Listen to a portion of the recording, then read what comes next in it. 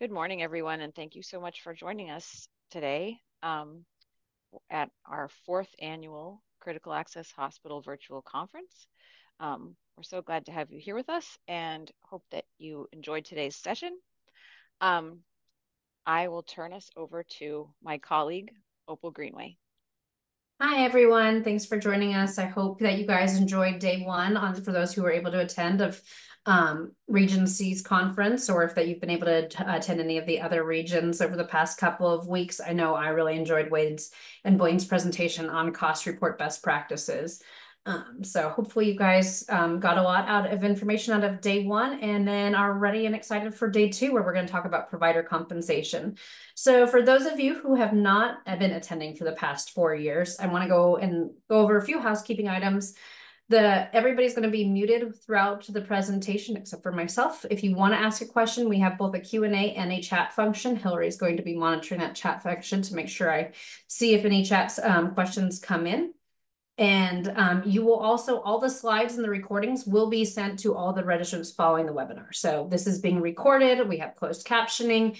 You guys should be able to get it. On top of that, the way that we set up these sessions each year is really based on the feedback that we get from you and what's going on in the industry. So after I finish my presentation, you're going to receive a short survey asking about some feedback with regards to our conference session. This feedback is really helpful for us to figure out what's important to you guys, what do you guys need, what should we talk about in future sessions and other education that we do throughout the year. So a little bit about Stroudwater. Stroudwater has been around since 1985, and we have been focusing on rural our entire existence. So this is just a map of clients that we've worked with since 2017. As you can see, we've hit basically every single state. The only state that we have not worked with yet is in Delaware.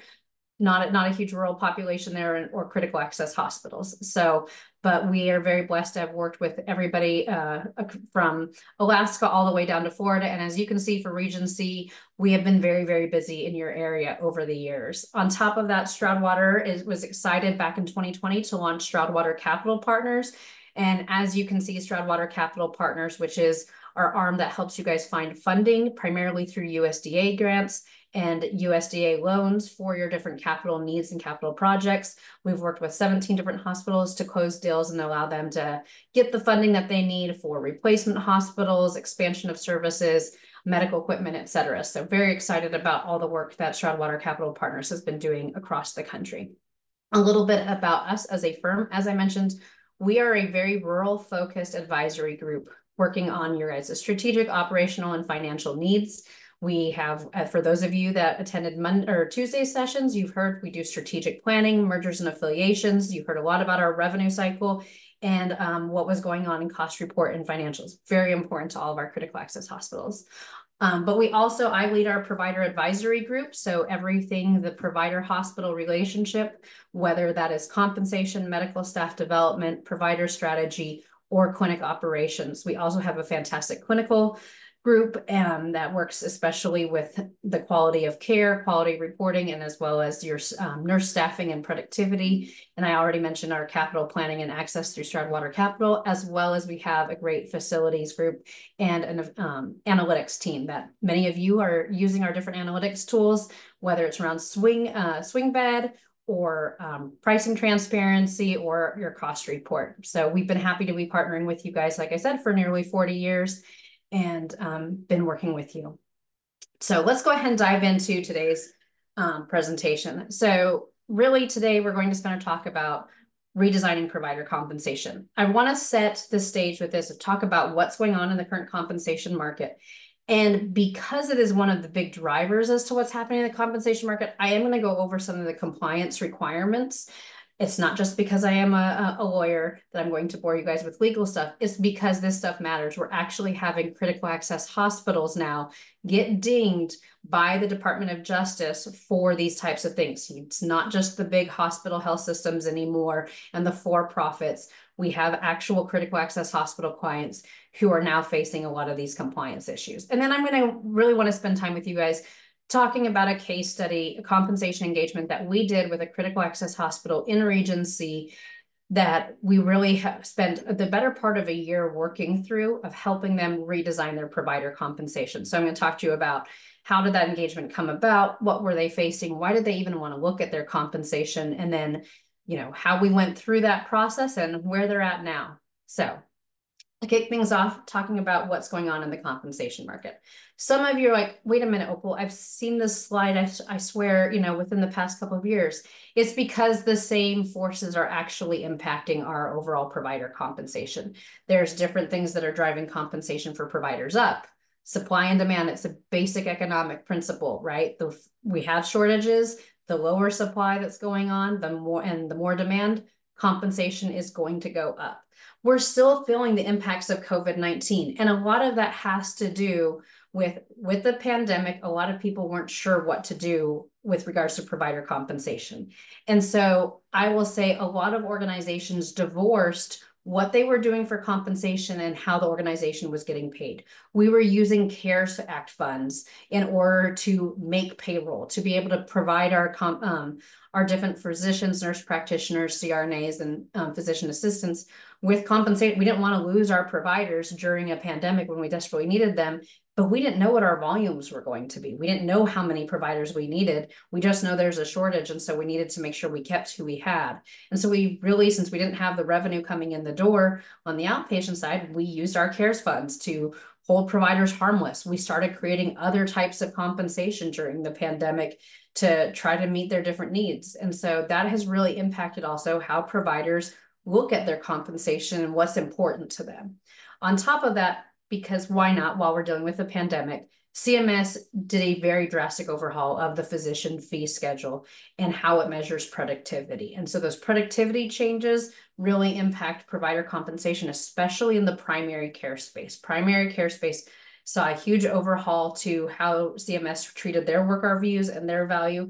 And with that, we actually have an increased transparency with regards to survey data. So providers are sharing survey data more openly and with one another. But the thing is, and I'll get into one of the issues with regards to survey data, is if everybody pays the median and median is now treated as the floor, it's not median anymore, right? A lot of organizations think that they can only, if they don't pay at least that, then they're not going to be able to be competitive. And so it drives compensation up. There are a few things that are pushing back on these upward trends, right? It can't just go up and up and up and up. And part of it is, to my knowledge, I have yet to meet a CFO who has a printing press in his office or her office, right? We can't just make, the money's just not rolling into our hospitals anymore. So that scarcity of resources means there's a limit. We're going to have financial sustainability challenges if we don't address what's going on with our provider compensation. On top of that, as I mentioned, it is very regulated. Right? There are compliance rules around this thing called fair market value that we are going to discuss. And fair market value kind of puts a cap at what you can pay, right? There is a limit. You can't just write a blank check to providers to see patients. Now, there's a few things that have been actually neutral that we thought were going to have more of an impact. The transition to value-based care. It hasn't been nearly as fast as we thought. We thought that, value-based reimbursement was going to actually transform a lot of things with regards to provider compensation. Because it has moved so slowly and we're not there yet with being in value-based reimbursement, where the majority of our payments are tied to those core pieces of value-based care, compensation really hasn't changed because of it, right? We're seeing compensation, some of this stuff be factored into compensation, but it's not changing the total amounts in any significant way. On top of that, the Stark Law has had changes, but none of the changes that have happened in recent years have really driven compensation up or down. It's just transformed a little bit, making certain things easier to access as to how you pay providers. Now, when we think about rural specifically, we're in an area where the difficulty for recruitment and our lack of access to specialists is actually really hitting in compensation specifically. Whether that is, hey, we have a difficult time recruiting, so we feel like we need to pay more, or our lack of access to specialists means we need primary care providers who are able to tap into different specialties, who can especially provide women's health and OBGYN services, because we're not able to recruit into that market. Or we're going to have to look at how do we create access to specialists through things such as telehealth, right? Or visiting providers. And so that has impacted compensation a bit, especially, hey, if we can have access to some visiting providers or telehealth, what does that mean and how do we compensate for things like that? So we always are having to stay attuned to what's going on with the market. So getting into a little bit more detail on some of these things, right? Basic rules of economics. The bigger the demand and the smaller the supply, compensation is going up. But what exactly is happening with our physician supply and demand? And so the Association for American Colleges, Medical Colleges tracks this regularly. I remember actually earlier on in my career where we were really excited about population health, and Kaiser Permanente and the Kaiser Foundation did a lot of modeling of, depending on what happens with population health, we may not have a shortage, right? We're not going to have to worry about the supply of providers because we're going to be so good at population health and preventative health. Utilization is going to plummet and we're not going to have a shortage. You'll see in this updated map from 20, that projected it from 2019 to 2034, there is no scenario anymore that they see that we do not have a shortage of at least 37,800 physicians, right? This is pre-pandemic, right? They updated this last in 2019, and they're saying there is no longer a scenario with population health that we feel confident that we can project that there's not going to be a shortage. Now, what has happened with COVID, right? Since the last time they actually updated the supply and demand chart was pre-COVID.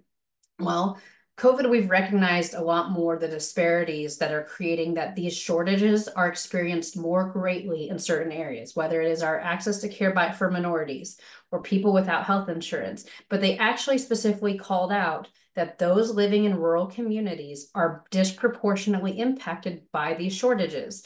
And so if we look at these overall healthcare patterns and what the different barriers are, and we actually account for these populations being like the norm, then our shortage is really closer to upward of 180,000 physicians, right? Physicians, not including the fact that we know we also have shortages in nurse practitioners. It's just not as extreme, right? But if we actually were trying to make things equitable across the different types of organizations and populations, that's a significant, at least we're going to be 100,000 short, no matter what. Now, things that have caused this is also the supply has gone down. It's not just, hey, demand has increased and we're sicker. It's people, there was an interruption of education, training. We've experienced this also like with our nurses. People are graduating without having done in-person clinicals. Training was halted there. So people are coming in less confident and needing a little bit more supervision as they, start their first full-time positions in our rural communities. We had some regulatory changes. There's been changes in reimbursement. Student loans have gone up substantially. And so providers are worried about being able to have access to being able to repay those student loans. So they're shifting of, let's not pursue an MD, let's pursue maybe becoming a nurse practitioner or a physician assistant, or exiting completely. We have had some significant workforce exits of providers saying, I'm going to go into consulting, I'm going to go into academia, I am going to go into private equity, other things, or I'm going to retire early. We saw this as a result of the pandemic, and it's really hit our provider supply and demand. And so luckily we do have access to things such as telehealth that is allowing these populations to be able to have access to providers that can't be there in person, but it's still very, very limited with especially issues with broadband access. And also I will point out the lack of residency programs. We have more and more people actually starting to go to medical school without residency spots available for them. One of the big regulatory hurdles that people are thinking about is the requirements for starting a rural residency program. I was meeting with a hospital in Louisiana back on Tuesday, and they are trying to, it's a small rural hospital. They have been trying to create a residency program to do more training for rural healthcare. And it's been for the past 5 years. And then the hurdle is so high to get approved that they know that there's 2 different hospitals that know they're just basically not going to be able to get these rural residency programs. And so that's going to impact their future supply, because we know that providers have a tendency to continue to practice where they train. If they don't train in rural, they're not going to practice in rural. As I mentioned, because we weren't busy enough with a pandemic, in 2021, CMS did a huge overhaul to the physician fee schedule. And really what they were trying to address was primary care had changed so much, the documentation, E&M codes. that we were doing, it had an increased burden over the years and it was not being recognized. So CMS said, let's play catch up. We're going to try to make up for the past 7 years and do it all in one fell swoop. And so they increased what the physician fee schedule, what the work RVUs were for a lot of primary care or related CPT codes. And so as you see here on the chart, you look at primary care, you look at urgent care, family medicine, internal medicine, all of these having nearly 20% increases on their work RVUs.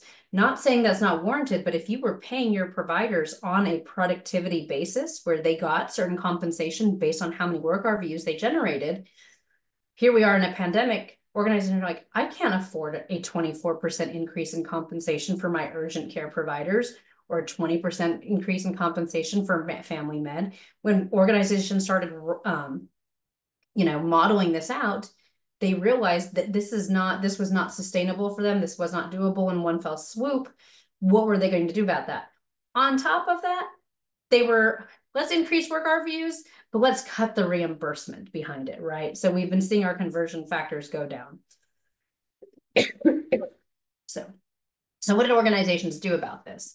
A lot of organizations still today in 2024 are not, if they pay on productivity, are not calculating their work RVUs off of the current physician fee schedule. They're still using the 2020 schedule. Now, when organizations were asked before, like, what's your plan for this? You can see that at the time back in 2021, because organizations knew that they couldn't necessarily afford this, they're like, we don't know when our implementation is going to be. Maybe a quarter of them said we should be able to do this, hey, within the next year. Another 20% said maybe in the next 2 years. A third said by 2023.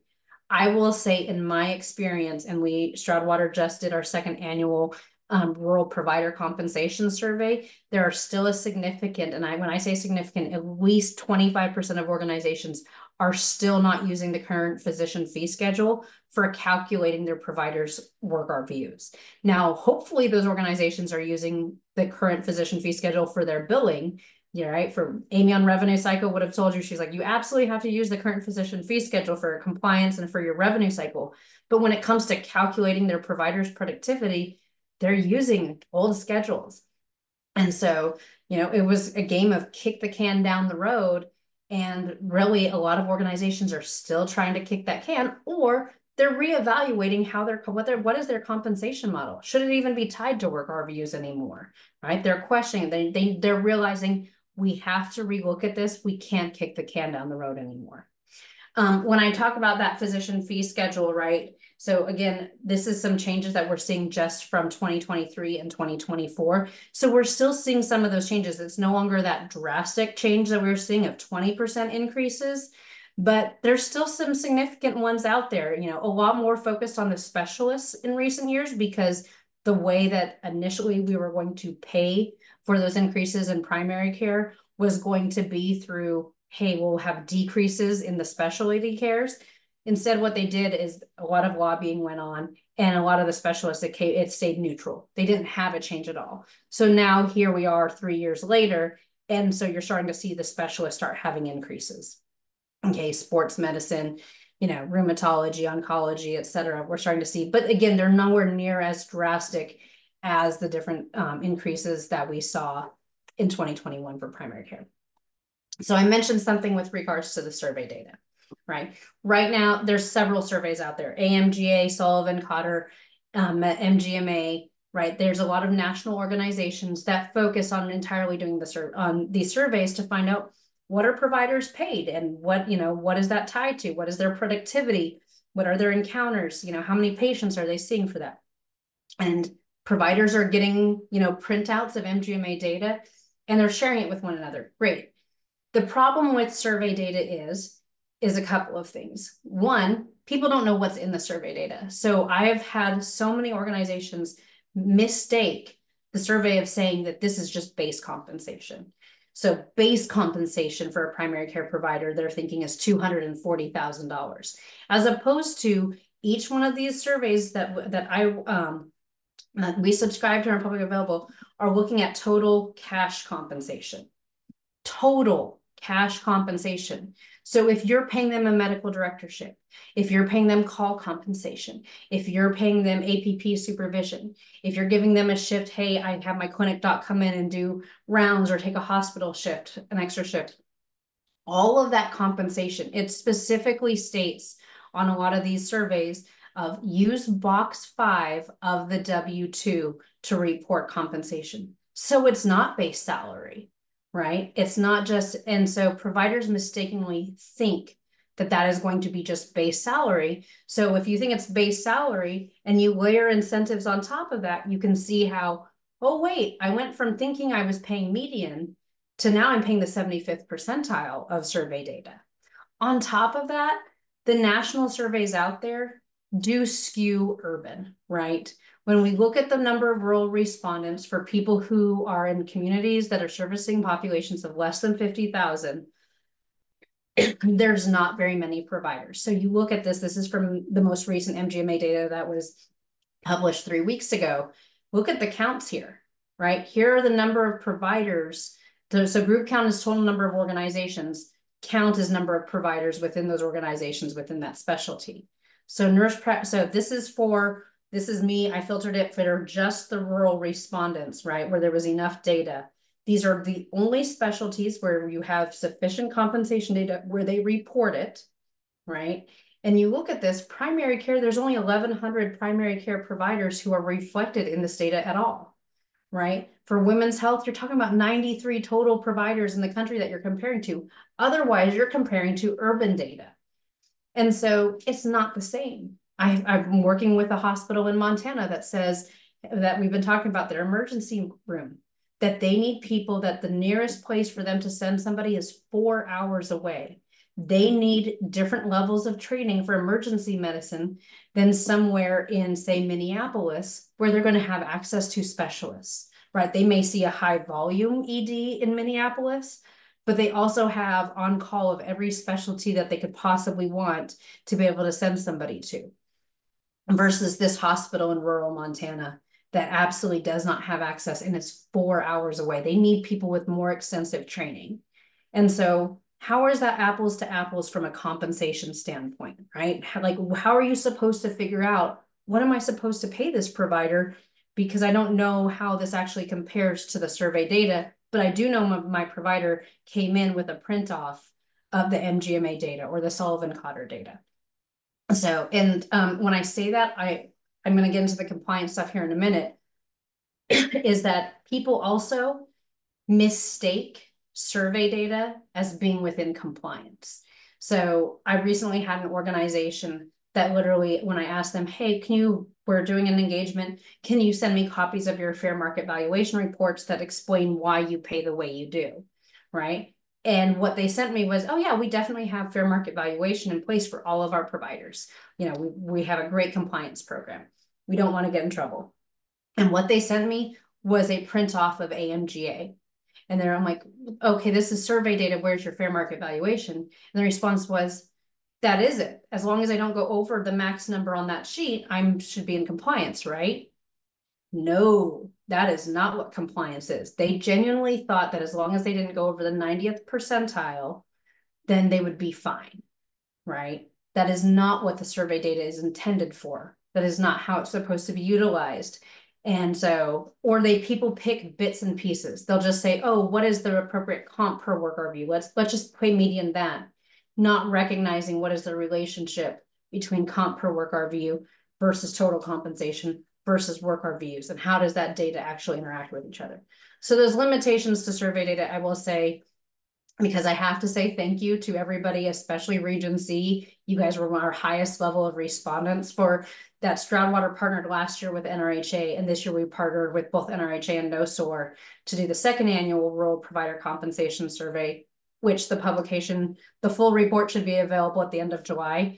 Some of you have seen previews if you attended some of the other regions where we went over some of the initial data of what we were seeing in primary care. So thank you everybody who participated in that, because that, I will say, we have over double the number of rural, it's only rural data, and we have over double the number of rural providers from the next highest survey out there in the market. So when I mentioned a scarcity of resources, right? What's driving compensation down? Hospitals can't afford it. We've had 178 rural hospitals close since 2010, right? You think about how many rural hospitals have closed. So look at how many critical access hospitals have closed, right? And complete closures or at least some sort of service closure. Luckily, some hospitals have been able to convert to a REH status or convert to another kind of status to stay paid. But look at all the closures that we have had. And when you look at this, you're like, part of it is because that it's not fun. They're in financially unsustainable times, right? And you can't look at this and say, did they re-examine their provider compensation? Did they make sure that did they have financial sustainability in mind, for the 5 years leading up to this? Were they evaluating how they were paying? Because provider compensation is a big ticket item. Was it well aligned between how we pay our providers and how we make money as an organization? Was there alignment between those two things, right? So let's get into the compliance requirements. I promise you, I try to keep this interesting, so please don't fall asleep just because it's legal stuff. Okay. Now, why does this even matter? Okay, it's our single biggest line item usually on our P&L, right? Provider salaries and benefits, professional contracts for our professional services agreements and our contracted providers. Most of you on this call have used locums in the past 3 years. You know it's expensive.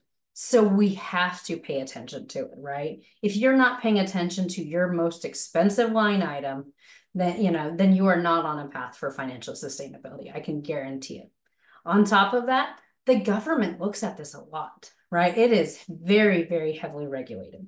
And then all the things that I've just been talking about for the past 20 minutes, right? Change is happening and it's happening quick and it's being significant. So if you have misalignment right now between your organizational strategy, what's going on in the industry, and your current compensation, you may be at significant risk for compliance problems, but also financial sustainability and your competitiveness of what to be able to recruit. Providers are expecting different things now, and especially transparency. They want to understand why they are paid the way that they are at an increasing rate that I have not seen, 10 years ago. 15 years ago, I was not seeing providers. They're like, wanting to have this level of how much am I making? How do I make more? How does it balance with, how do I maintain, work-life balance? How do I maintain the clinical care that I want to give, et cetera?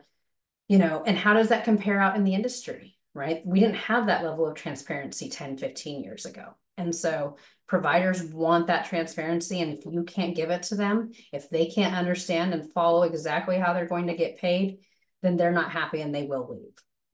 All right, so what are the laws that I'm talking about? What is this legalese that you guys are required to pay attention to and that you guys are required to stay in compliance with? The first one is the Stark Law. So the Stark Law and the anti-kickback statute are actually very, very similar. Stark Law is what's called a civil law, right? You can't go to jail for violating it, okay? And under the Stark Law, basically it's saying you're not supposed to have a financial relationship with somebody who can refer patients, that where their services that they're going to get paid for are from Medicare or Medicaid, kind of that simple, unless it meets a certain exception. One of those big exceptions that people rely on is as long as you're paying them within fair market value. If you pay within fair market value, you are allowed to have this financial relationship, such as employ a provider, right? Or contract with a provider. You can have a financial relationship where money exchanges hands between the two, between the provider and the paying organization, as long as it meets this one of these exceptions. And the big one is fair market value. Now, here's the thing with the Stark Law. It's a civil law, but it's a strict liability law, which means they do not care what you intended. You may have the best intentions of the world. You might be trying your hardest to follow the rules. If you don't dot every I and cross every T, you can be in a technical violation. And if you're in a technical violation, you're in a violation and you will be penalized, right? It doesn't matter if you try to do all the right things if you don't do the right things. It's not how hard you try. Right. Then there's the anti-kickback statute. This one is criminal. You can go to jail. I don't know if your state's use orange jumpsuits or gray jumpsuits or our classic black and white. And unless you really like how you look in that color and that such, the anti-kickback statute can land you in there. Now, okay, when we say this, you're from an organization who actually, the hospital doesn't go to jail. Who goes to jail in these situations if you actually have an anti-kickback statute violation? It's usually the CEO, the CFO, and potentially the provider. Every now and then it's a board chair, but that's typically it's the CEO or the CFO who end up in jail in these circumstances. So if you have any CEOs or CFOs on this call, this is your wake up call. If you're starting to fall asleep, think, how do I look in black and white stripes or orange or, beige or gray jumpsuits, right? So, again, that's the criminal one. Now, the thing about a criminal one, we're not going to send people to jail if they tried and failed. It's a matter of you had to actually know what you were doing in this situation. You willfully blur up the wall. You realized you were paying outside of fair market value and you really just didn't care. That happens. That does happen. We do have people in jail right now as a result of this. And every year there are people going to jail in this.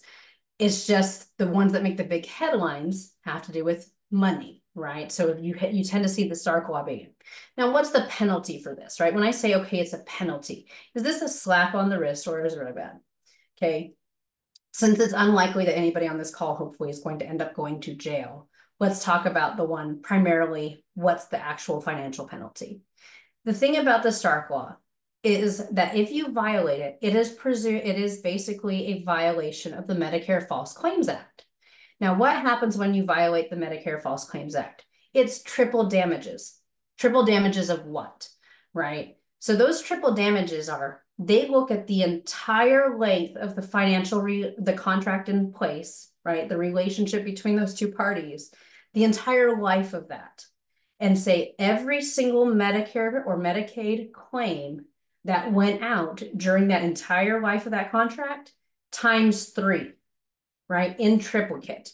So 3 times whatever that is. So let's say a provider's worked at your organization for 10 years and you've never updated their contracts and it still says the same thing and you've given them bonuses or increases and it's not, and it turns out it's not within fair market value. Let's just say on average that provider sends out $1 million worth of Medicare claims in a year. That's $10 million worth of claims times 3, $30 million. As a critical access hospital, the idea that a $30 million penalty is not going to sink your ship is not realistic, right? It can completely sink your ship if you got hit with a $30 million problem. And on top of that, we go into a lot of rural organizations that don't have contracts. They can't find the contract. Like somebody wrote it somewhere at some point, but this provider's worked here for 20 years. And so nobody knows where the contract is. Nobody can find it. Nobody knows if we've been paying according to the contract.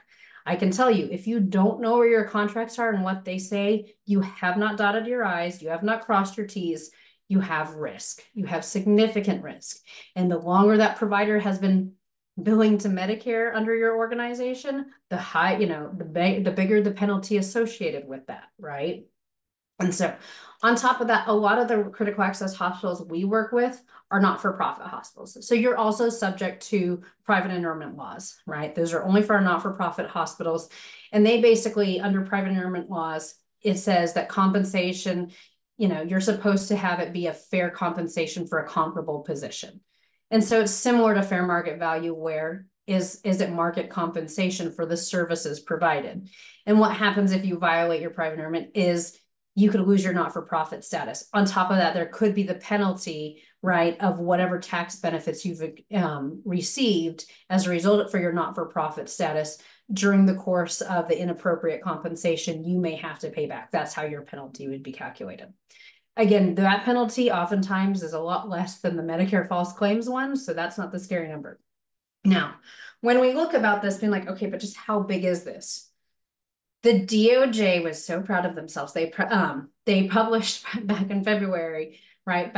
For the year of 2023, they had $2.6 billion in settlements, 1.8 billion of which were directly related to the laws that I'm talking about, right? $1.8 billion, okay?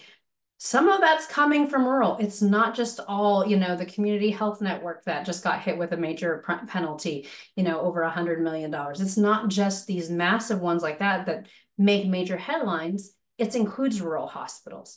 We have a rural hospital in Texas, a critical access hospital, right? So just like you, and the CEO, I met her at NRHA last year, was telling me that she's the new CEO coming in after the whole C-suite has been eliminated because they got hit with a $5 million penalty. $5 million for not dotting their I's, not crossing their T's, not being in compliance with this. And so that's devastating for her hospital. Yeah, they came up with a payment plan over the next 5 years so they didn't have to shut down the hospital, but it's still significant. A $5 million penalty is not something to just sneeze at. It didn't make any headlines, right? It wasn't on national news that a critical access hospital got a $5 million penalty. We don't make the news, but it still hurts our communities when these things happen. All right. So when I say $2.6 billion, right? How does this stuff happen? Like, is the government just looking, like how are they can just show up at my door and ask me how much did I pay my providers this year? Most of these cases happen as a key tam suit, right? It's a whistleblower. Because there's big money in it. If you think that an organization is paying inappropriately and you have, good information about that, you can be a whistleblower. So oftentimes it's a departing CFO or a provider who's unhappy, because they didn't get the deal that they wanted, or they felt like somebody got an overly generous deal and they become a whistleblower. Now, why bother doing that? Because whistleblowers get 15 to 30% of the penalties that the government collects. And in 2023, that was over $340 million directly went to these whistleblowers for saying, now given these cases take 3 to 6 years. So one of the things that happened, I remember I was at the American Health Lawyer Association's conference back in 2017. And one of the U.S. district attorneys was there and pointed out that the DOJ was focusing on rural. This is 2017. 7 years ago, the DOJ said, we are now turning our eyes towards rural. Smaller regional systems, smaller hospitals. We feel like the larger organizations, we've been targeting them for so long. They're learning their lessons. They're getting their ducks in a row. We now have to focus on the little guys. Now and so I started talking about this in 2017 of, hey, DOJ's coming, they're going to be paying attention to this, but it wasn't hitting the news. And the reason for that is to do these cases usually takes 3 to 6 years, right? So a whistleblower so a case that I recently worked on as an expert witness was the issue happened in 2016, right? So somebody basically alerted the government that they were concerned about something that was going on back in 2016. The government basically spent 2 years investigating and said, okay, do we even want to bother looking into this more? Then they did look into it, and it took another 2 years of legal process before they were even in the true lawsuit phase of let's get expert witnesses to, and set up to go to trial. So you look at this and we're already in 2021. Things basically came to a halt a little bit because of COVID for that specific lawsuit. And then it came up again. Basically, we did our expert witness stuff and it took another year, right? So you look at how long that took. That's why we're just now hearing about rural getting hit, right? A small hospital in West Virginia that got hit with $1.5 million a couple of years ago. I personally live in Tennessee, and I remember when Cookeville was the Tennessee hospital got hit with $4.1 million. And the reason why that one stood out to me so much, that's not a critical access hospital. It's decent size, but it's still considered a rural hospital and further away, right? And outside of the Nashville urban area, it's a good hour and a half, 2 hours away. That hospital they got hit by $4.1 million in February. They got hit with a tornado in beginning of March, and then the pandemic hit. The fact that hospital is still open is kudos to them, because it was one thing right after another. So I'll never forget that hospital, that this was the first thing that they faced in their triple hit. So we look at this and, these hospitals are getting hit. Well, why does the Department of Justice spend so much time on this? It's $2.6 billion, but isn't it expensive? For every dollar that the government spends investigating these and going after, they get 4.3. $4.30, a 4.3x return. That's big money. That's worth it to them, right? Now, when I talk about this, a lot of people are just here, oh my goodness, this hospital had to pay so much money, right? And they don't think about when they're like talking to the providers, it sounds like it's the hospital's problem. It's not just the hospitals, the individual physicians, nurse practitioners, et cetera, that this applies to, it's their problem too. So a recent violation, this one was just a few months, it was just last year, right? There were 3 Michigan hospitals, smaller hospitals, that ended up having to settle for $69 million. The compensation that we're talking about was paid between 2006 and 2016. I say that to emphasize 2006 to 2016, and we're not hearing about it until March of 2023, right? So a significant amount of time has passed. Okay, what are the kinds of things that they didn't do, right? And they had medical directorship agreements that were not in compliance. And for one of those hospitals, the specific issue is they had multiple medical directors of the same specialty. I've seen this in rural hospitals. I see rural hospitals with 3 different family medicine providers, all with medical directorships. And their argument is, oh, I need a different medical director for each RHC, right? Well, one, that's actually not true, that you need a different medical director for each one. And the amount of the medical directorship, they basically were having to do a little bit of supervision and attend once a quarter a 1-hour meeting, but they were paying them an extra $20,000 each. From a fair market valuation standpoint, those things don't line up, right? The idea that you're paying basically $5,000 an hour for a meeting, for meetings, is not a medical directorship in the true sense of that medical director, especially based off that compensation. The physician employment agreements, they weren't within fair market value. They were basically paying outside of that range of fair market value, and at least one of them was definitely overpaying. You can't underpay. And then one of these instances, it was because they felt like they were getting the payment off of rental agreements instead, right? They were getting it elsewhere. The physician-owned group basically had purchased medical equipment also to lease to the hospital, and they didn't use the proper channels. And that agreement of how they were setting up this lease was not within fair market value. So $69 million. The physicians themselves had to pay $750,000. So if you are a hospital, leader and are having a conversation with providers and saying, okay, I really need you to be educated on this start lot. Like, this is why we're doing this. We're going to relook at compensation, or we're going to evaluate this. And the reason for that is because it's not just looking out for the hospital. You're not just looking to make sure that your CEO doesn't go to jail and you afford it. It's the providers themselves also. They have liability, right? They are going to have to pay. The government will do an analysis as to where the liability should fall between the hospital and the physician. Yes, the hospital will always have the bigger ticket penalty, but oftentimes the physicians do have penalties as well. So how do you stay in compliance, right? I talk about all this legalese and scare you guys with scary things that you might have to pay, and especially if you're not dotting your I's and crossing your T's. So how do you dot your I's and you cross your T's? The biggest one is you need to be paying in what's called fair market value. What is fair market value? So by definition, it is basically what a hypothetical, what parties will exchange from a money perspective for, the universe of the market, of universe of potential employers, hospitals, et cetera, would pay a provider of this type for services rendered. What are those services? So who's paying?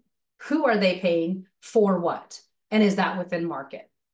Right? That's all it is. Simple as that. Thinking about it in arm's length. Nobody's under distress, and they both have relevant knowledge of the facts, right? So nobody's hiding anything from one another. They're being transparent, and it's within market. But again, it's for the services rendered. So how do we look at fair market valuation? Okay, I like to think of it as there's the provider and the position. So there's that individual. What does that individual bring to the table that is unique about them that you should be paying attention to, such as their training and experience? A provider with 20 years of experience, or let's go back to that hospital I'm talking about in Montana, right?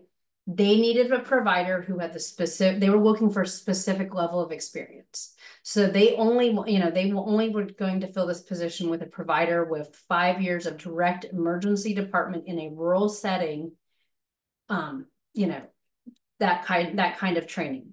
that could be able to triage. They weren't going to bring in somebody who can intubate, right? On their, they didn't want to be in a position where, wait, where's a CRNA? Who's somebody who can actually intubate? They needed an ED provider who could regularly intubate patients if necessary. So what is that individual person? So they didn't want somebody right out of school. So what was their training and experience? Sometimes I will say one of the great things that we see in rural is when I see actually military general surgeons come in and or trauma surgeons and them working in a rural for a rural hospital, because they have the training and experience. They're like, I can do any surgery with very limited resources. So they're, a great area to be able to try to recruit from is if you know any military doctors who are going to the civil side of things, be like, come and work at our hospital when you become a civilian, right? So that's a specific kind of provider. Then there's also the position. Okay, what's their specialty or subspecialty? Family medicine, with or without OB, right? Are they going to be, and then what are their specific duties and responsibilities? Are they going to be covering C-section? Are they going to be taking call? Are they going to come in and round on patients? Do you have a hospitalist program? Is Family Med also going to basically be your hospitalist? Are they going to have to take ED shifts, right? The kinds of things that we see in rural all the time. So what is the full scope of their duties and responsibilities? Do they have administrative responsibilities? Are they also a medical director? Do they have to supervise APPs? Are you in I'm talking to Regency, so most of you luckily are a full practice state, but for those that are in a restricted practice state, what is the scope of their license? As a nurse practitioner that based off of the laws can actually practice the full extent of their license? Or they might have all the training and experience, but I'm never going to allow them to be able to use it because I'm in a restricted practice state, so they can't actually provide the same level of care, right? They might have all that training and experience, but I can't tap into that. So looking at that, what is this full scope of their duties and responsibilities? Are you trying to fulfill a specific community need? We keep on talking about shortages. Are you in a situation where you don't have enough primary care providers and it's a 3-month wait for a new patient to establish in your clinic? Do you, coming out of the pandemic, do you have an abnormally high amount of COPD? So you have a specific high disease incident rate. Are you having a lot of out migration because you don't have access? And so we're having issues with patients are having to travel an hour plus to go to get, endocrinology because we don't have access to, we don't have any family medicine providers who have any of that specialized training in our community. Do you have seasonality adjustments where, a perfect example for those of you who might be, based in Montana or Colorado, where we have ski resorts, where we have, peak seasons in the summer and in the winter for our outdoor recreational areas, right? So that kind of seasonality, I need a provider full time. They're going to be busier in the summer and the winter, and then they're not going to be very busy in the spring, right? We're just going to have our main population, and now we're not going to have all the patients I'm going to need them to see during those times, but I can't just have a provider only during the high peak seasons. So what is my community? Is there a specific community benefit you're trying to address, right? Are you developing a new service, something that you guys haven't had before? Are you doing a specific population health initiative? Are you trying to establish behavioral health for the first time in your community, right? So is there a specific benefit to that community that you don't necessarily know if it's a need, but it's going to be of benefit to the community? Do you want to pay more to have a provider live in the community because providers who live in a community tend to be stickier, right? Is there a premium that we can pay for having somebody actually live in our community and be a part of that and patients be familiar with them, right? That's a key one that is actually a well-established community benefit, that not just a relocation amount, but you can pay more if your provider actually lives in your community and is not commuting from elsewhere. So I'm going to pause on the compliance part to point out from a rural recruitment and being competitive, a lot of times I see rural organizations try to excuse their community away of, go live in Eau Claire, right? That's a bigger place in Wisconsin. And, you can just commute over to Rice Lake, right? When you need to, or up to Ladysmith. Yeah, it's a long commute, but you can go live in a bigger place and not actually be part of our community. Just come on the days that you are working, right? So that they're trying to get providers to come over there. But what if instead we said, actually, we want you to be a part of this community and we'll actually pay to make sure you can be a part of this community. We'll pay you a little bit more to come. be involved in the community, right? So that that it's not a burden to ask you to go to Rotary or to or to the Masonic Lodge or something of that nature, right? To actually, it's something when you see your provider in the grocery store and at the high school basketball game or whatever, right? So what is that benefit? Can you think about it that way instead of saying, oh, it's just fine to commute in from elsewhere, right? Consider the time it takes to recruit for that specific position.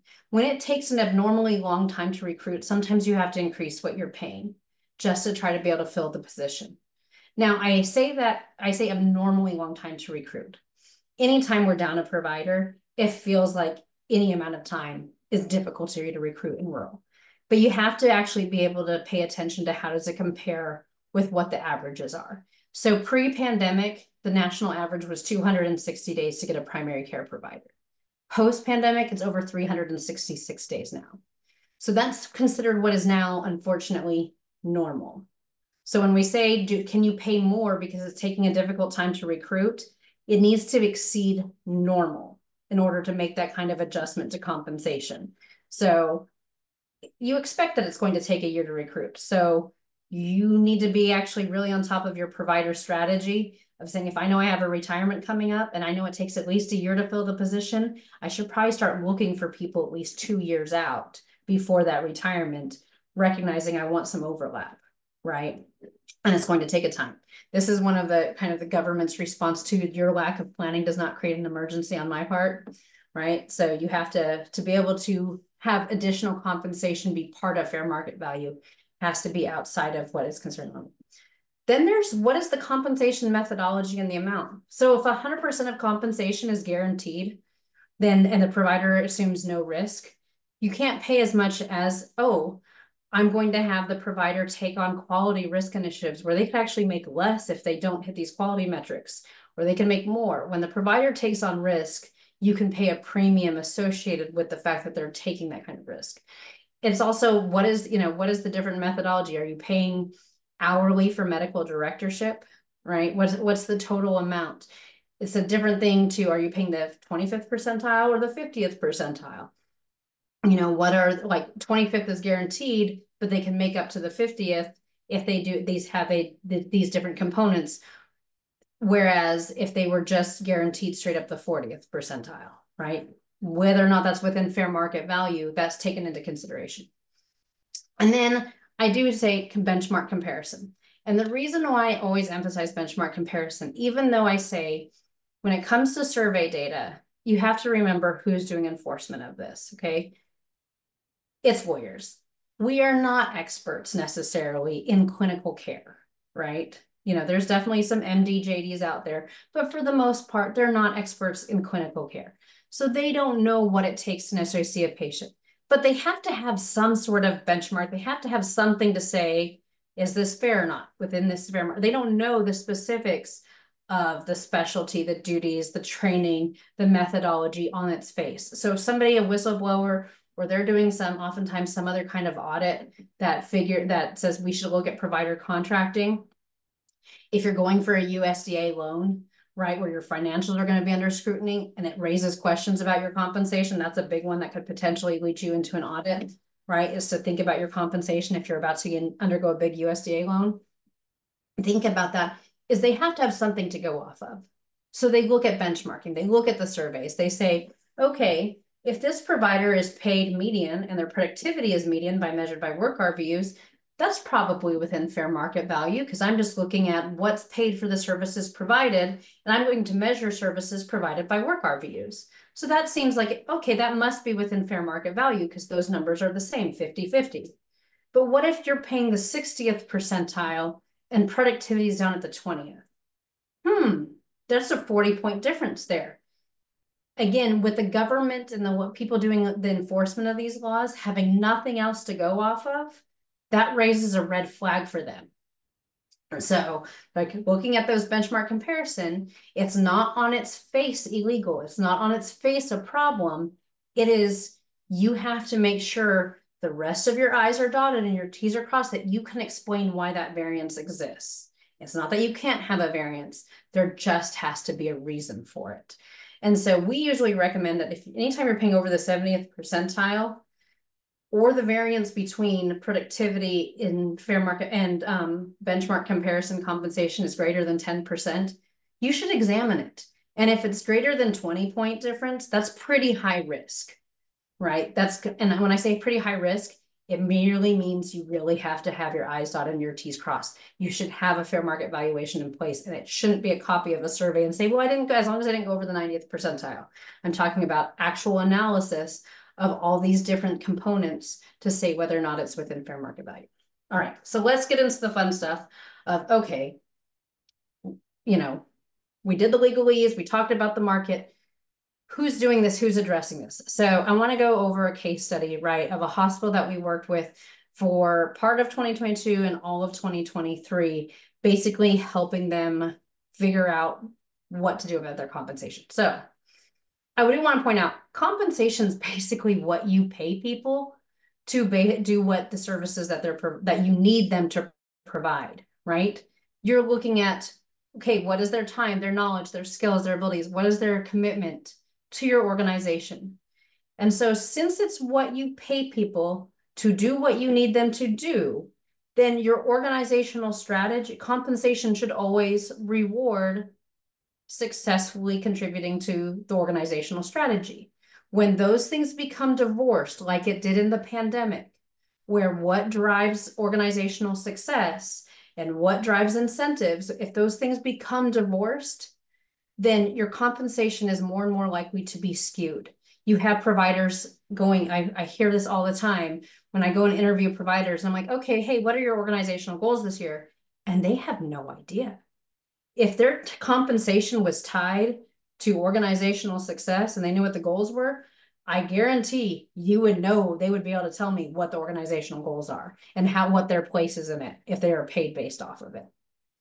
Right? If they would not, but if there's no relationship there, then there's no reason for them to know the organizational strategy. And that's where we hear all the time, nobody's told us, we don't know, we weren't at that meeting.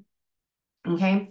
So I'm talking about, it's a 25-bed critical access hospital, rural community here in the Midwest, right? And the next PPS hospital, so that where they would transfer to, where they had access to more specialists, was a little bit over 45 minutes away.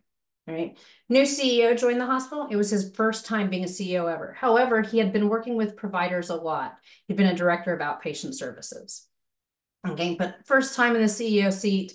And when he comes in, he realizes, oh, this organization is in trouble. They have been losing money. They're taking a big risk and bringing in an inexperienced CEO, and they wanted him to turn it around. And so, realizing that they were losing money, he stepped back and said, okay, biggest ticket item on the P&L is provider compensation. Let me understand how the providers are paid. And he couldn't figure it out. It was inconsistent across, this provider makes this amount, this provider makes that amount. They bought up a rural health clinic, and so all of those providers are paid differently. And he couldn't make heads or tail of it. There was no set strategy. They were like, why is it? Then he started rounding with the providers and wanting their feedback. Hey, what's going well in the organization? What's going poorly? And almost every single provider, when he was doing rounds, said, I have no idea how I'm paid. There was no transparency. They're like, some providers are like, I haven't had a raise in 5 years. What am I supposed to do? Inflation's at this time, he's like, inflation's at 9%. I don't know how to get a raise. So what's going on? So he said, okay, well, maybe I can go look at the fair market valuations and figure out, even though it's all very inconsistent, at least on an individual basis, maybe I could figure out how you're paid. He couldn't find a single fair market valuation in place. He could find and locate every single contract. So we'll give them that credit. They knew where every single contract for the providers were, but there was no consistency across the contracts, right? Like it looks like at least 6 or 7 different people had written the contracts over years. A lot of other than the name of the hospital was consistent across every one of them. That was about it. And there was a signature page for a CEO, but there were even different CEOs over this course of time. So seeing this, and this guy happens to be a fan of Ted Lasso, he uses the quote from Ted Lasso, there are 2 buttons I never like to hit. That's panic and snooze. So here he is thinking, oh my goodness, I have an issue here, right? I'm losing money. my biggest line item on my P&L, I don't understand it. That's scary to me. At the same time, so he's like, I can't panic about this, but I also can't, even though I'm a brand new CEO, and you're not supposed to change things in your first 100 days, right? Every good business book tells you not to change something in your first 100 days. And here he was like 45 days in. He's like, I can't hit snooze either because we're losing money. So I've got to address this now. So I'm surprised he doesn't have one of those believe posters in his office, but he does have that Ted Lasso poster. So they reached out to us knowing that we did compensation work. And I think we'd been working with them also on their swing bed and had previously helped them with their a strategy session and cost report over the years. But we never done anything with them with their providers in the past. And so this new hospital CEO, he and I knew each other from his previous organization where I'd helped him out with compensation. So he calls up, he's like, hey, the board is familiar with Stroudwater. You and I know each other. Can you help us out looking at this compensation? We need to achieve some things. So we set up this engagement where we said we need to align. He's like, I need compensation to be uniform in the sense of there needs to be a strategy. And it needs to tie to the hospital strategy because we are losing money and we can't keep doing that. On top of that, we are looking at employing CRNAs for the first time. They've been very focused on employing primary care hospitalists and emergency medicine providers, but they had never employed a specialist. And so they were looking at starting out with their CRNAs. So they wanted us to, hey, this might be a good time to reevaluate compensation because at least maybe with the CRNAs, we can set a strategy. We need to make sure our providers are taken care of and what they need, what they feel like is fair and competitive compensation because they knew they were in a highly competitive market. Now, he knew he had a couple of high performers and he wanted to make sure that that was rewarded. So he specifically asked for a productivity incentive to be considered. This organization had very, very rich benefits. So, I mean, it was one of the best retirement matches I've seen. I think it was like 10%. So they had a pretty good benefits package and they knew that that needed to be taken into consideration. They also had generous PTO payouts that they were doing. Free lunch for some of the providers was actually part of their compensation packages that they could eat at the hospital whenever they wanted. Knew that whatever it was, it needed to be easily explained to the providers so that it could meet their expectations and demands. He was concerned with, hey, I've heard about industry best practices, but I'm a little bit concerned about compliance because I can't tell if we're in compliance with how it looks now. And then he wanted to make sure we had a consistency across the contracts. So here's the process we put together. We get data, we reviewed and analyzed. And back in September, we had a leadership kickoff call where we met with the leadership of the organization. So the CMO, a medical director, CEO, CFO, board chair, and COO. And they didn't have a director of physician services at the time. And so we had a kickoff meeting with them and we said, okay, we went over what the engagement looks like. And we said, in my experience, if you're going to change compensation, providers need to have a seat at the table. We need to put together a provider compensation committee. What was unique about this organization is their providers had never been engaged and involved in any sort of committee. They had never been asked their opinion. They had never collectively gathered together and worked on an initiative. So let's decide to address compensation as your first big initiative of working together. So we put together this provider compensation committee, trying to make sure we had good representation from hospital-based medicine, and also the primary care clinic, right? We wanted to also have nurse practitioners and physicians at the table because we wanted a strategy that was going to work for all the different providers. We did some educational sessions for the providers to let them know, here's what's going on in the market, and also background, why does he want to address this? Why is this happening with the CEO? And we went through and we interviewed every single provider in the organization to find out what was important to them. Amazingly, this was a first for me, free lunch for all the providers was something that they all wanted and was not negotiable. Any sort of compensation strategy that took away lunch or did not actually make lunch available to every single provider instead of just the physicians was not going to be acceptable. But there were some other things as well. One of the most interesting conversations was actually around provider benefits. There was a lot of benefits. They're like, yeah, we don't like these. So we took their feedback. We did more data analysis because we found out that actually a lot of providers took extra shifts. So the FTEs for all the providers was wrong because we were looking at total compensation and we were provided HR FTEs as opposed to actually worked FTEs. So we had to go back and redo a bunch of analysis when we found out, oh, people were doing these interviews and we're finding out people get more money if they take more shifts. And that had not been in the original data. And so with that, we were able to develop a straw man for, and we actually developed 3 different straw men of here's what compensation can look like. And we met with that compensation committee to get their feedback on it 3 different times. And one of the hard things that we had to do in this engagement in particular was because, as I mentioned, this was the very first time these providers were being asked to engage on a big initiative for the organization, right? They didn't even have a work group together necessarily of like provider leaders for the pandemic. So we had to actually do a lot of leadership development throughout this entire engagement of what does it mean to have a seat at that table? You're not representing yourself, right? You're representing the organization and the provider. So it's not just about, well, this is what I need for my W-2 compensation, right? This is what I need.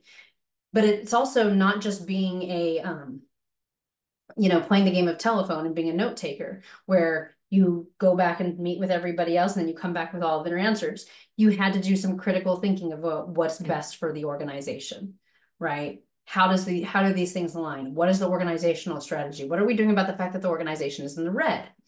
So I will say the compensation strategy that we came up with was very much co-created. There was administration at it. There were providers at it. Stroudwater was at the table kind of facilitating the discussion and doing all the modeling and like going over all the legalese and stuff. We actually got legal involved to make sure, from an employment law, that they had an employment law specialist they brought in to look at certain things about the fact that like the LCSWs historically had been hourly and that they were non-exempt employees. So can we have the same comp strategy and how does that apply to exempt versus non-exempt employees?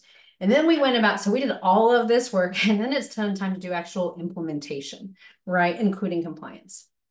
So some of the things we found out when we did the interviews, work with the comp committee is, this was direct from, how we put together the strategies was getting these types of, there were the benefits package. And they did not like the idea of tuition repayment. They didn't mind like student loan repayment for the physician stuff, but they did not. But a lot of the people are like, I've already finished my degrees. Tuition payment of like sending me off to school that the organization had is not a benefit to me. I don't care about it. They also were concerned about the fact that health insurance, the premiums for the organization, they're like, this is a lot higher. I don't want this to be part of my back package because I'd be better off going off and getting it in the market. They recognized that there was an independent rural health clinic right across the street. And so they want to know, well, what are they making, right? You want to talk about market level. What are they making across the street? Obviously, we can't just go across the street and be like, hey, give us all of your compensation data. You're an independent clinic. But we had to pay attention to whatever they're doing across the street. It gets back and providers want to make sure that they're being competitive, especially in the primary care space. There were some very big concerns about if we want productivity incentives, and remember from the earlier slide, the CEO specifically asked for, I want to somehow have productivity taken into consideration. Well, the providers historically had never been engaged with the data. So they were concerned, is this valid? Is it inconsistent? How do I pull it out of my system? They happen to be on Athena, which Athena has a lot of great things, but if you don't put the query into Athena the exact same way every single time, guess what? It spits out a different number every single time for any of those of you who are on Athena. ECW is a lot easier to manage with that. So they were also, hey, productivity is that's for larger organizations. It's not for us. They were really concerned about getting the data themselves. So they are like, once upon a time, I used to get emails about my denials and my coding management, and I had to get feedback so I could properly code. And so therefore I know my productivity was accurate. And I haven't seen that in a long time. I'm worried, and there were some things that had nothing to do with compensation about, hey, prior authorizations that came out in the interviews, and we referred it to revenue cycle. And they wanted to make sure that compensation aligned with what the reality of practicing in rural actually looked like. So it's really good feedback from the providers. Now, some of it had to be, listen, the benefits package, there's going to be stuff that some people use and some people don't. But certain things have to be, from an employment law standpoint, are tied to the organization, right? Health insurance, you can have an opt-out provision, but you can't, it's not going to be an apples to apples of, if the value in the organization, if the cost of the organization is $35,000 per person or per family for health insurance, it's not like the hospital can just hand you a check for $35,000 if you don't want insurance through the hospital, right? It's not going to be apples to apples like that. So, there's a lot of things that about the benefits packages that we couldn't necessarily do unless they were willing to take it away from the whole organization. But there were some things that needed to be more uniform that hadn't been across the benefits package. Not everybody got PTO. And so who should get PTO? Well, we had to go through the whole exercise of hospital-based practices. They had a set number of shifts they were supposed to take each month, which means that their PTO was baked into what their shift amounts were. So they didn't get separate we had to agree that they weren't going to get separate PTO on top of that, which would allow them to take certain shifts off that they were scheduled for. So there was a lot of provider education that had to go about. And so when I talked about that leadership aspect, a lot of this was, helping them and training those people at the compensation committee to, how do you discuss this type of stuff with the other providers? How do you communicate this? Are you just regurgitating it? How are you, putting it in the context of the organization, listening to their concerns, and then thinking about their concerns and what your suggestions are coming out of it? So, we looked at, okay, here were the goals that we set forth, and they said with the organization. So we had family medicine, behavioral health, ED, hospice, wound care. CRNAs were dealt with separately because it was a 1099 conversion, but they were included in these meetings. So, but the comp plan was okay for them evaluating 1099 versus not. Their current model, everybody had a base salary and benefits with no set incentives, but random people would have add-ons. Some people got housing, some people did not get housing, some people got a sign-on bonus, some people had medical directorships, some people had loan prepayments. There was no rhyme or reason as to who got what. And so, we said, okay, how do we get to best practices? When I said, all right, look, base salary, productivity, quality for a lot of the clinical-based specialties, right? For those that were hospital-based, base salary and benefits, quality incentives, and excess shifts, right? Instead of productivity being measured by work RVUs or RHC visits, they should be based off of taking more shifts than what was required. Now, here was the issue with, in them thinking about where do we go from where we are and where we want to go, was a lot of their providers covered multiple areas. You had providers who were in clinic-based medicine part of the time, and they also took hospital shifts, and they also took ED shifts. And so how do you have providers who might overlap into different comp plans? How do you solve for that? How did you solve for most of your wound care clinic providers were also hospitalists? And they would literally go and do, and sometimes get called from wound care and move up to go and do, up onto the med surg floor to do wound care up there, right? For, when a hospitalist would call them in. And then the next day they'd actually be doing a hospitalist shift. So we had to work through a lot of this. And part of how we did this was, we basically started looking at, how do we set base salary, and we decided to set it. We decided to use MGMA data. The providers, we looked at Midwest versus rural versus national data, and how do we make it as apples to apples, and what information do we have access to? But they wanted, so we came up with a way to set, here's what base salary is, but it could be adjusted up to 10% for things that were specific criteria to the hospital that the provider said were important. They really cared about whether or not you had rural experience. They wanted to reward loyalty to the organization, so tenure. So somebody who'd been there for 10, 15 years should be paid more for this organization than somebody who had just joined in the recent years. And then really, if you are able to step into multiple departments, how do we take that into considering your base salary? So what we did is we said, here's the base for everybody within a specialty. So we said we looked at the MGMA data and said, here's the base for this specialty. knowing that MGMA had total cash compensation. That was a big deal because a lot of the nurse practitioners thought that was base salary. So we did that. We did some benchmarking of like what was an appropriate base salary to set it at, where we could add incentives on top of that and not be outside of compliance. So here's base. And then we said rural experience was the most important. So that was worth, if you had enough rural experience, you got up to an additional 5% compensation for that. Then tenure at the organization was worth an additional 1%, and then 4% related to working in multiple different departments. Because we recognize the reason why tenure, which originally had a much higher percentage tied to it, was they realized that yes, loyalty needed to be rewarded, but just because you'd been here for a long time did not mean you were doing more work, higher quality work, etc. So when the providers really dug into tenure, which they originally ranked very highly, they decided actually we're going to back off of that because they were trying to tie it to what is going to drive organizational success. And just because you had been here longer didn't mean that the hospital made any more money, didn't mean that you were seeing more patients, right? And didn't mean you were taking more shifts. And so when they added all those things up together, the providers decided to reduce how much was tied to tenure.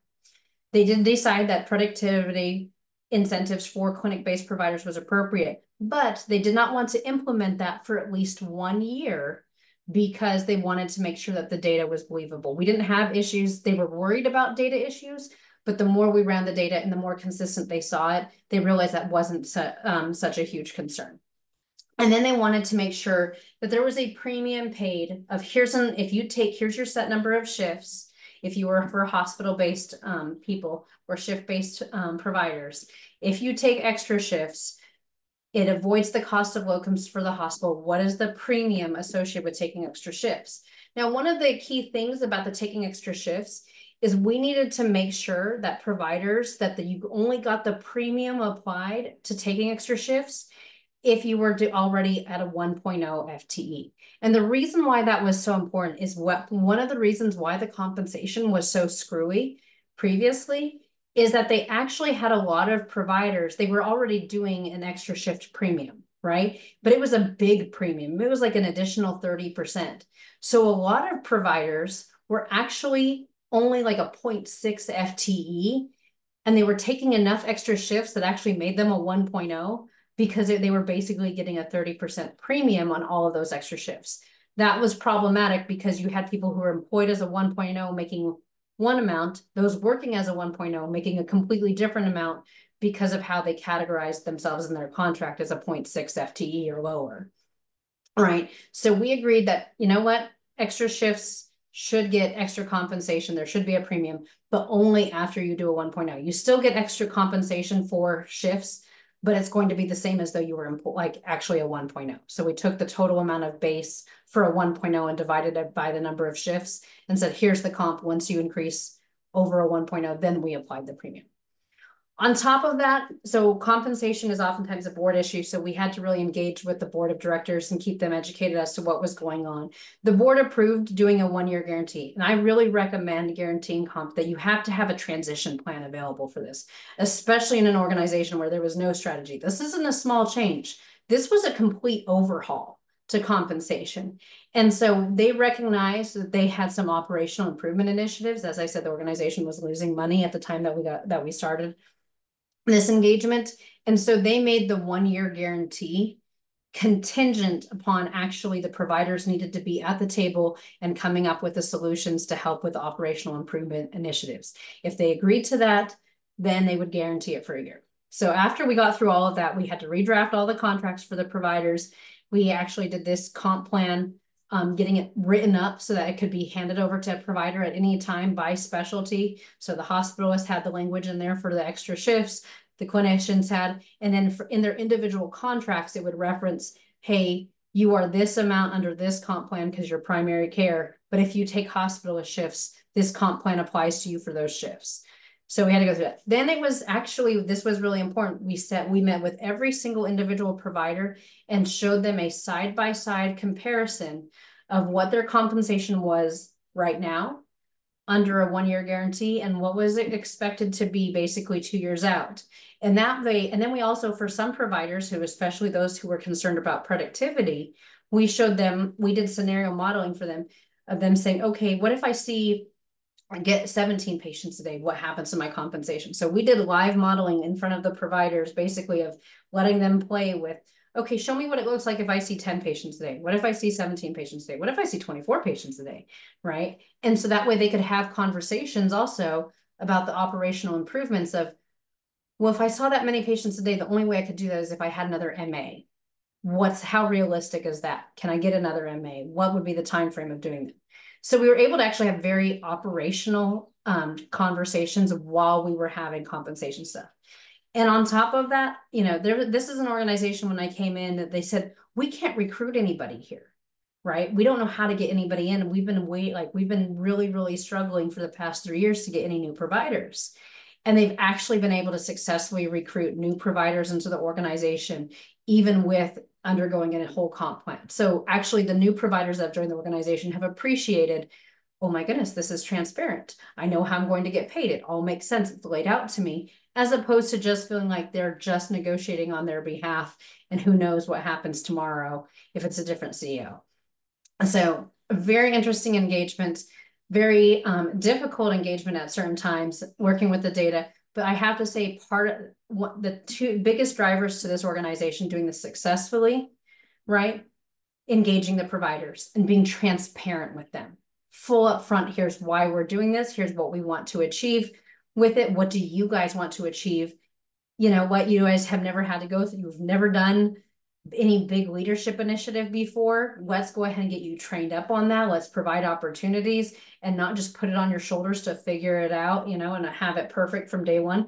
So I think the original time frame that the CEO was originally hoped for was like 60 days. And I pushed back saying, you're not going to be able to do overhaul compensation in 60 days by any means, especially where you're at right now. And he's like, okay, I want to do this right. Right is better than fast. It has to be right because I'm a new CEO. I'm only going to get one shot at doing this. If I end up having a major overhaul, I'm going to be out the door. And so we basically engaged with the providers to set the pace of doing this engagement. So yes, there's times when you have to move really, really quickly, but you need to balance that. Don't panic, right? So that you can do it right. Don't wait until it's too late. Don't panic. Don't hit that snooze button. Take it at the pace you need to get it right. Because you don't want to go through this year over year after year. But the beautiful thing is if you go through this and you actually set a strong compensation strategy that aligns with the organizational strategy, you shouldn't have to redo this. You can have that comp committee come back together every 2-3 years. How is it going? Is it working? Has the organizational strategy changed? If it hasn't, then do we need to change anything? Has the market changed? Has the composition of our providers changed? If it hasn't, we can keep going. If it has, what do we need to readjust? What can we tweak rather than overhaul, right? Because we're not going to, hopefully, knock on wood, get another pandemic that's going to create such upheaval. We're not going to have such massive industry events happening in a short period of time that, hey, a strategy that if you had a good strategy in 2019, it was out the door in 2022, right? And I will say organizations that had a good strategy in 2019 were able to tweak theirs to meet 2022.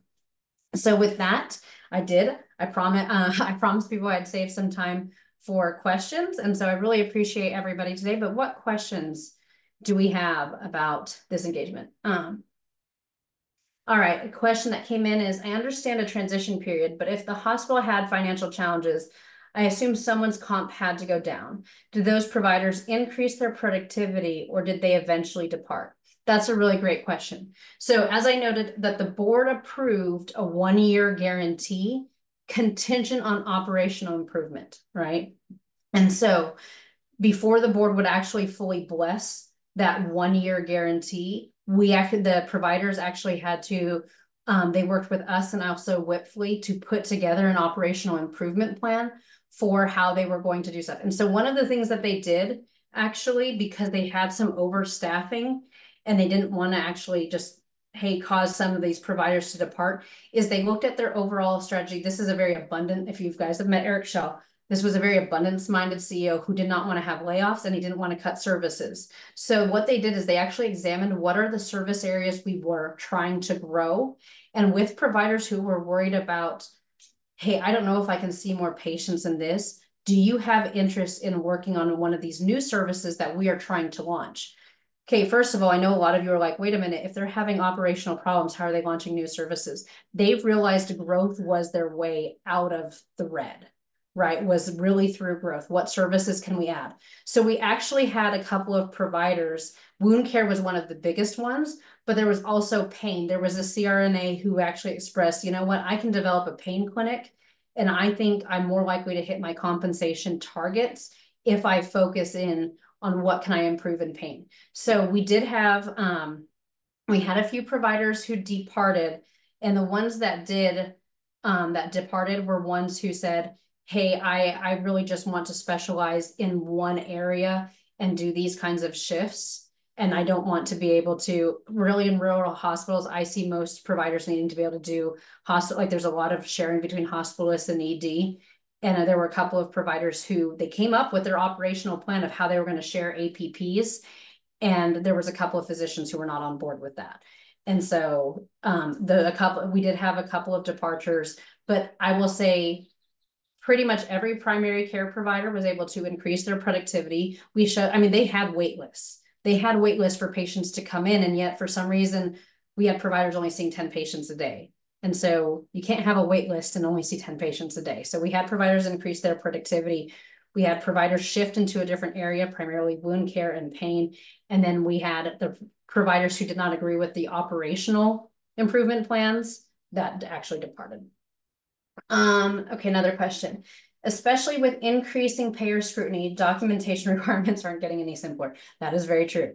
Are there ways you have helped organizations align documentation, completion, accuracy with compensation? Yes. So I'm one of those, I'm a keep it simple, stupid kind of person of where I like to actually, there's all kinds of fancy trackers out there, et cetera. For me, simple Excel workbook of all, and I'll help somebody set this one up. No big deal of like have all the providers have the main terms of the contract. And that's part of where the compensation design of keeping it simple. If you have some people who had really great ideas, but it was going to make compensation too complicated, right? If you can't accurately track it, then HR and payroll are going to hate you. And one of the compliance issues is if you don't pay consistent with your contract. So you don't want to get overly cutesy of like, let's add this and let's add that and let's add that if you can't track it with accuracy. So setting people up with a simple tracker. And one of the big things is because the board, what they were going through a financial improvement, the board needed. So we actually helped them create a tracker that they could just refresh basically. So, and it would generate their board report for them every quarter so that the board can monitor what is our progress, what's the improvement, how are we benchmarking. So we built that out for them, really easy to help them with it. And that way they actually, we did some of them required fair market valuation opinions, particularly their CMO, right? Because of the specific responsibilities that that provider was both clinical and administrative, and some transitions they were going through with that role. But having that, it actually really helps them from a compliance standpoint. If CMS ever comes knocking, because we did not, their goal wasn't to make it perfect 50-50, right? Of like 50 percentile compensation, 50 percentile productivity. It was, if we're going to have a variance, can we explain it? And now that board report is a really good piece of documentation that is super easy for them. They're trained on how to update it themselves. It's built for them. And then here's our documentation. Here's our variance, and we know exactly why it exists. What experience do you have with specialty providers moving to an hourly rate versus billing for service and cause? That's a great question. So, both of those things really exist. We're working with a hospital right now that actually their specialists are all independent providers, and they all want to contract differently. Some of them want a per quick rate, some of them want an hourly rate. I will say a couple of things. So the hourly rate, I prefer, The hourly rate is not my favorite, especially for a physician. I would prefer a shift rate, right? The big thing, the reason why some organizations want an hourly rate, especially for a surgeon, if you're a visiting surgeon, is, well, what if surgery gets done early, right? What if they get done at 1 in the afternoon? I don't want to pay a full shift and have the provider twiddling their thumbs until 3 o'clock, just because but I don't want to discourage them from being efficient. I don't want to pay for that. And so it's kind of balancing with the providers that you actually have and what their goals are. I usually prefer a shift rate for contract. Now, when it comes to billing for services, so I'm not sure exactly what you mean by this question as far as, are you talking about coverage, right? Of saying, especially, hey, I want you to provide 24/7 coverage, those kinds of like billing for that service. And then here's the contract for that specific service, because that's very hot, common, especially in the emergency department or certain specialties, right? If I'm going to provide this level of coverage, I'm not going to have a separate call rate versus in person, an activation. And so those ones, saying, okay, here's the scope of the services and here's what I'm going to pay you for that scope. It's pretty easy to actually convert between those things. My big thing is I like consistency because of the compliance risk, right? That's a big issue that we see, is the more variations you have of different contracts, especially within a specific specialty, there's a problem. I really only like, if you're talking about billing for services in a per click mentality, I really only like that usually for like radiology, pathology, those ones, or like a telehealth, like a telecardiology one that I just worked on. We definitely set up a per click rate. It's 24/7 coverage, but we really needed to tie it to how frequently we actually needed it, even if it was 24/7 coverage. Somebody asked, discuss the nuances of call coverage responsibilities in FMV. For instance, a surgeon in a small town may be 1 in 2 or 1 in 3, while larger urban groups may be much less. How can the increased call coverage be valued? That's a great answer. And that is actually, there is a lot of information. Like we have what's called a call burden formula that we use to do the fair market valuations. So that call burden calculator looks at what is that burden. So we measure things such as, what is your trauma level? Is it restricted versus unrestricted call? Do you have to stay on the grounds? Do you have to respond within 30 minutes? Do you have to respond telephonically within 30 minutes versus do you have to present in person? Do you have to have a certain mileage distance? How are you paid? If you're paid on productivity, do work RVUs during call count towards your productivity incentives if you're an employed provider, or if you have that in your contract? What is that call rotation? So recognizing that a 1 in 2 or a 1 in 3 call rotation, we look at what is the national average for that specialty. Is it a 1 in 5? Is it a 1 in 7? And you're only at a 1 in 2. That means you're gonna have to increase that compensation. We look at your overall, especially if it's an independent group and they're going to bill for the professional fees. Are they, what is your payer mix? Do they have risk of, hey, they're covering your ED and they're going to end up with a bunch of Medicaid patients that they don't normally have in their clinic? So we have that call burden basically calculator that says, okay, here's the typical rate. Here's the, the median or the national rate for that coverage. And then we have all these pluses and minus factors on that call burden that helps us generate a fair market value range. The biggest thing is whether or not we can get access to the data of how frequently and how much time do they have to come in, so that I can weigh in what's active clinical care versus what's called a beeper rate. You have to be available. It inconveniences your life, but you're not actively seeing patients. So that's one of the big things. I know we're over on time. I apologize for that. So I do appreciate but really great questions that are really important. If people have other questions, feel free to reach out. If it looks like might be a couple more, we will email out the answers to the questions with the presentation itself. That being said, please, I know that, we're over time, but for those of you who are still on, please, please, please fill out the survey. We thank you for attending the conference this year. It's been a great conference the past couple of weeks, doing these in the different regions. That survey really helps us determine what you guys need. How can we help you? What education, what do we need to keep you up to date on, so that you guys can be the best critical access hospitals you can be financially sustainable and stay on top of the rules.